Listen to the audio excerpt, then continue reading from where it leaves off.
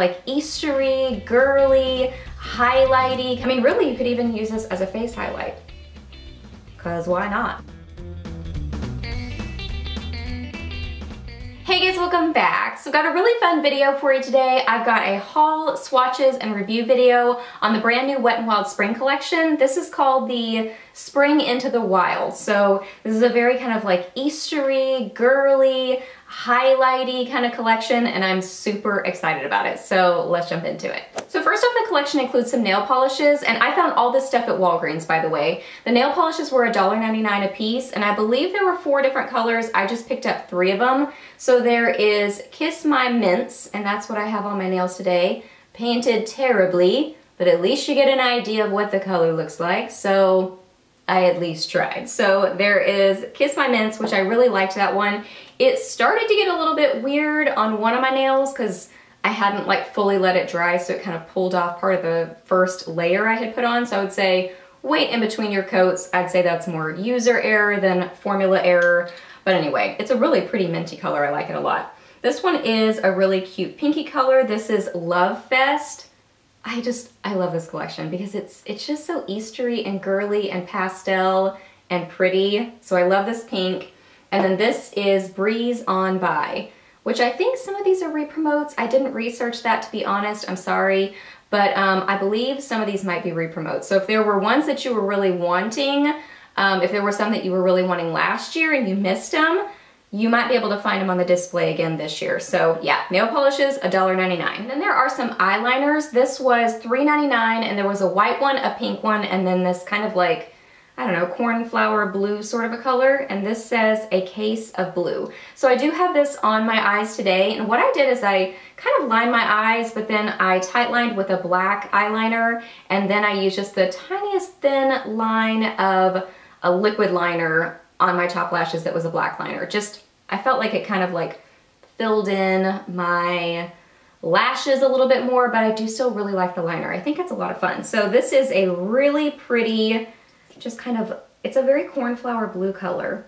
And I like it. Like, it is opaque, it applied nicely. The brush is pretty small, so it's easy to use. So I really do like the brush, and I like the color a lot.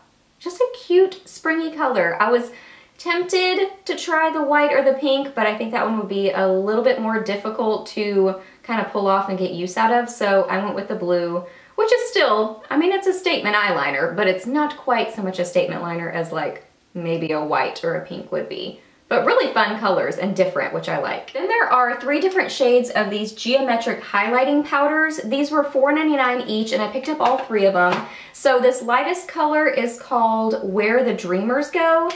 And these are kind of like, not really kaleidoscope, but like geometric patterned different colors that then kind of all swirl together and become really pretty highlighters. But these are pretty subtle. I do have 2 of them on my face today. So I have this one and then the next color I'm about to talk about. So I have this one kind of the highest on my cheeks. And this one is kind of like overall sort of just an icy color, but you can almost see like a blue green sort of a shift to it, but it's very subtle. These are not going to be like Mary Luminizer type highlighters. These are going to be a little bit more subtle, but they can be built up. I like these. Like, I really am impressed by these. When I was kind of looking up swatches and sort of like reading initial reviews, they, you know, overall weren't that great, but I like them. I think for $5, I think they're really cute.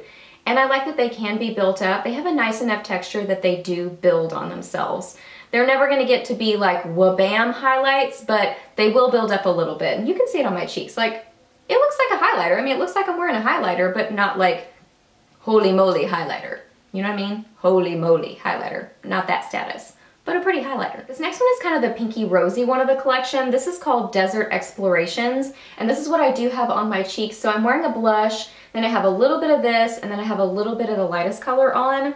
So with this one, what I noticed is I really felt like I had to kind of like dig down into the product a little bit more.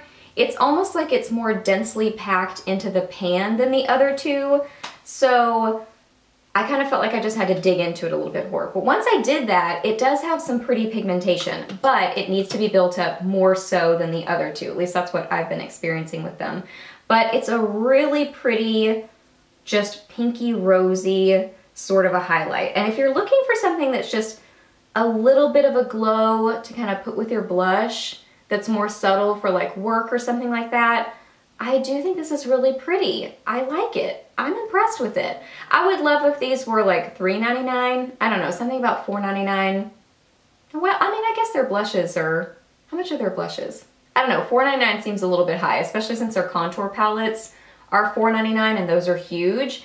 So I would love if the price was just a little bit lower on these, but I do still really like them. And this one's just that nice kind of, you know, subtle rosy color. And then this last one is the very golden one of the group. This is called Sun Ceremony. This one's really pretty and very unique because it's pretty yellowy. Like it really does have a pretty yellow tone to it. So it's not like it's a kind of champagne yellow. It really is more yellow yellow. But again, it's not super duper crazy pigmented. So it's gonna be more forgiving. See right there? It really, I don't know. If I were to pick between these three, this one's my least favorite because it has to be built up too, but it is unique. That's what I like about it because you don't see a lot of super yellowy highlights. So if you're looking for something kind of different, this one would be a cool option. And then lastly, my favorite things in the whole collection are the eyeshadow trios. These were $2.99 each, and on the displays that I saw, I just saw the two. So I picked up both of them, and these are so fun. Like they are glittery, girly, springtime, pastel, just fun. Now you have to like shimmery shadows and you have to like pastel to like these for sure. Because I mean, that's totally what they are. But isn't that fun? So this one has kind of like, I don't know, I feel like that's kind of random that that's a matte purple and it doesn't swatch very well. So I guess I don't like that it's matte because it really doesn't show up like hardly at all. But the other two in this palette are really pretty. I didn't tell you the name of this one. This one is 2 Indio I Go Go. 2 Indio I Go Go. 2 Indio I Go Go. Okay. So isn't that pretty? Look at that blue. I cannot wait to wear that blue. That is a pretty blue. And it just like catches the light. Oh, yes. I mean, really, you could even use this as a face highlight. Because why not? Because that's just pretty. I'd be a little bit chunky on the face, but I still think it's really pretty. This is so cute. And this is my favorite trio of the two. This one is the New Romantics. This is what I have on my eyes today. I do have some darker colors like in my outer corner, and I do have a crease color, but for, you know, just like lid shades, underneath your eye, inner corner of your eye, these are so fun. They're just fun. So this one has pretty much a white. The other one was kind of more champagne gold. This one's pretty much a white.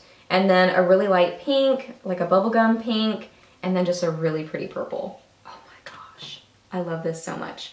So these are a little bit powdery. They do kind of kick up some product. You'll probably have a little bit of fallout, but I don't mind because I really do like them. They just catch the light.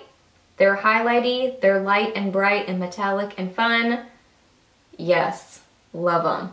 Love, love, love them. All right, guys, so that wraps up this haul, swatches, and review video on the new Wet n Wild Spring collection. So I hope that you really enjoyed it. Please give it a thumbs up if you did. Let me know down below if you have spotted this collection, if you've picked up some things, what are you loving, or if you are still on the hunt for them, which specific products are you wanting to pick up? Because I just think this collection is so fun. I love it. So I would love to know your thoughts about it. Ask me any questions that you have. I'm happy to answer those. Please subscribe to my channel if you're not already, and I'll see you in my next video. Bye!